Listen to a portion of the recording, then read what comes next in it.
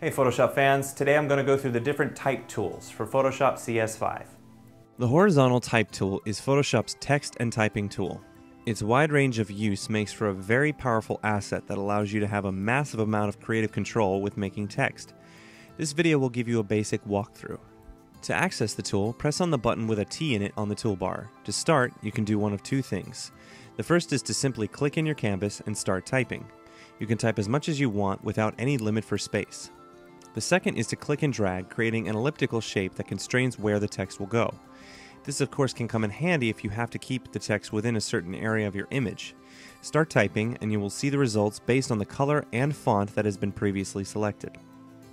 There are plenty of options to make changes to your text, starting with the top options panel. You can change the font, style, size, sharpness or smoothness, positioning relative to the space it is in, and color.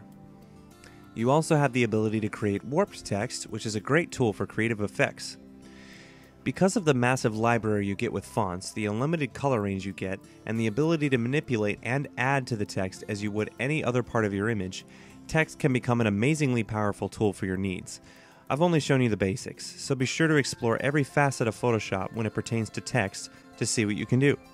Thanks for watching. You can send any requests or questions about Photoshop to requests@mahalo.com, and please be sure to rate, comment, and subscribe below.